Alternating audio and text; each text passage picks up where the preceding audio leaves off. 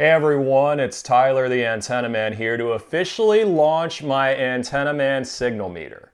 It's one of the first consumer grade antenna signal meters on the market that's affordable and easy to use. This truly is an extremely exciting moment for me as I've worked very hard over the past year to develop and market this signal meter to help all of you get the best reception and most channels possible with your antenna. As I've said in many of my videos, using a signal meter is critical to find the best location for an antenna, as moving one as little as a foot or two can have a huge impact on reception. Most TVs don't have real-time signal meters built in, so you have no way to tell whether a channel is being picked up well or barely at all. My signal meter displays the signal strength automatically on each channel, so you can go through and see which channels are being picked up well and which ones you might need to adjust your antenna for. Unlike more expensive signal meters, mine actually shows video from the channels so you can see whether or not a given TV station is being picked up without disruptions. In addition, my signal meter has a manual search feature that can help you add a channel that doesn't show up on a channel scan. No more blindly moving the antenna around, running endless rescans, and hoping for the best. Considering that my signal meter needs to be directly connected to a TV, it's best for use with an indoor antenna but can still be used to adjust an attic or outdoor antenna if connected to a small TV and extension cord. An additional option is to set up a video call on a laptop or smartphone pointing towards a TV to monitor the signal level of a weak channel on your phone while you adjust your antenna in a different location. Like most TVs and set-top boxes, my signal meter works with the legacy ATSC 1.0 TV standard that the majority of Americans use to access local channels free over the air. So here's what's in the box: the signal meter itself, remote control, HDMI cable to connect to a TV, bonus RCA cable if you have an older CRT TV, and the manual. On the front of the signal meter is a set of buttons for power, volume, menu, channel up and down, and OK, which provides a good backup if you lose the remote, which I know I do all the time.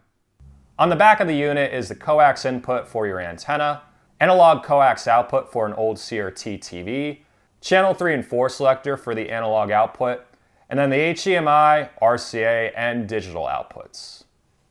The display will also show the signal icon you see here if a TV station is being picked up without disruptions, although it does not show detailed signal information like you'd see with the box directly connected to a TV.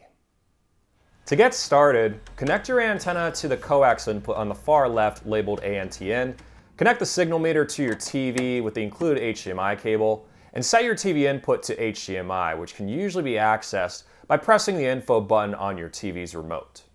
When first turned on, the signal meter will prompt you to run a channel scan. Press the OK button on the remote to start the process. It will take a few minutes, but once it's finished, all the channels that are currently being picked up with your antenna will be stored onto the unit. From there, you can go through each channel to see the signal levels and what channels you might need to adjust your antenna for. As a reference, you need at least a 40% signal level for a channel to decode. A 40 to 50% signal on the signal meter represents a low signal that might go in and out frequently. 50 to 60% represents a fair signal, which is better, but still might go in and out occasionally. 60 to 70% represents a good signal that should be reliable most of the time, and anything above 70% is excellent. Now, for some of you in weak signal areas, it might be hard to get the signal strength up to the 60 or 70 percentile, depending on your antenna. But in general, you want to shoot for as high of a signal level as possible. I would say a good rule of thumb is to try to shoot for a 55 to 60% signal. By default, the signal meter is shown for about 20 seconds when you tune to a channel, and then it'll go away in case you want to watch that channel. You can keep it up permanently by pressing the info button once if the signal meter is already shown on the screen, or twice if the signal meter is no longer shown, which is highly recommended if you're using this as a guide to adjust your antenna rather than just going through your channels and seeing what the signal levels are.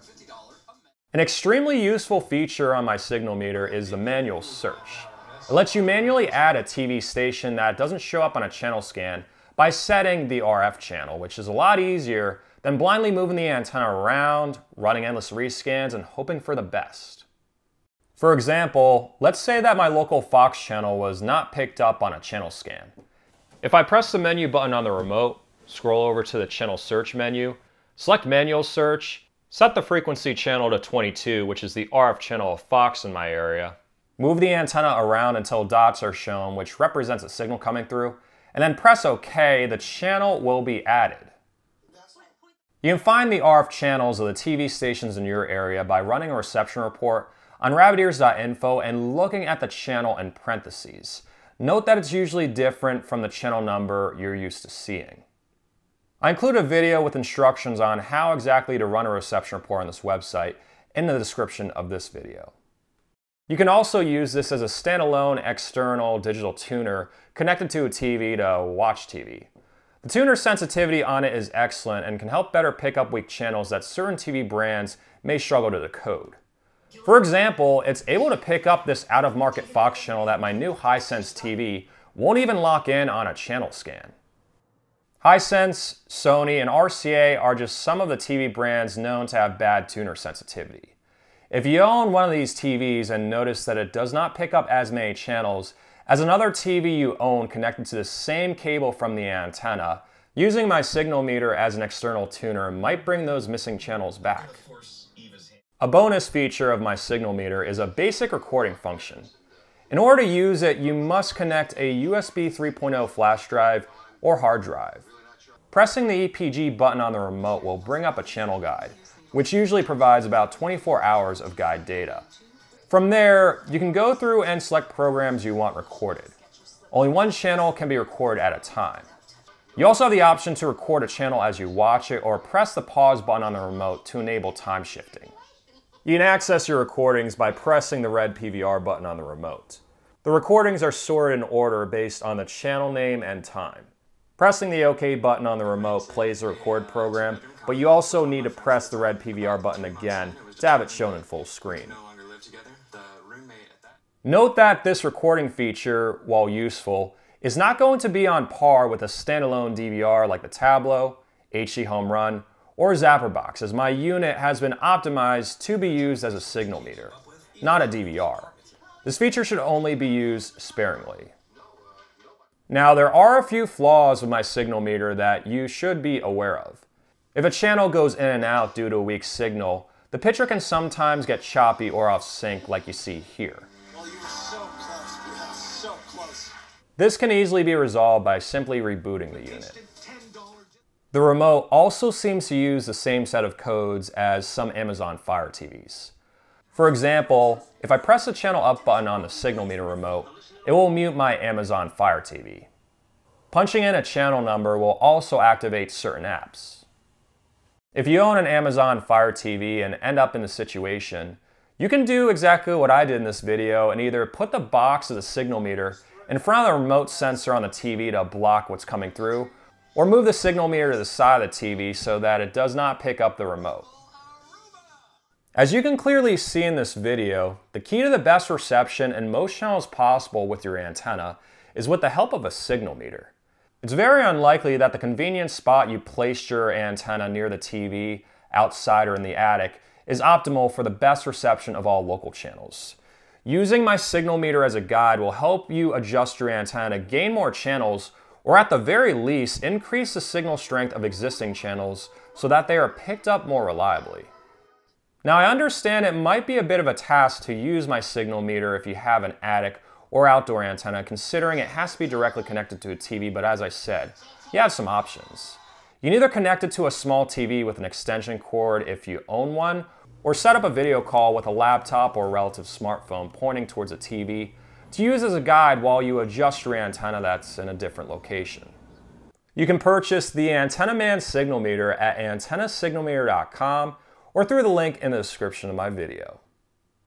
I want to give a huge thanks to all of you for the support watching my YouTube videos over the years, especially those of you who will end up purchasing my signal meter.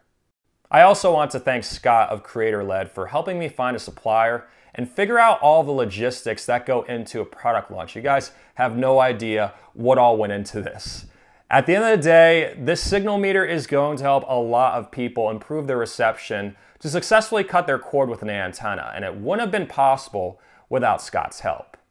Feel free to leave a comment below if you have any questions about the signal meter, how it works, or help locating the RF channel of a specific TV station in your area for the manual search feature to finally lock in that pesky channel once and for all.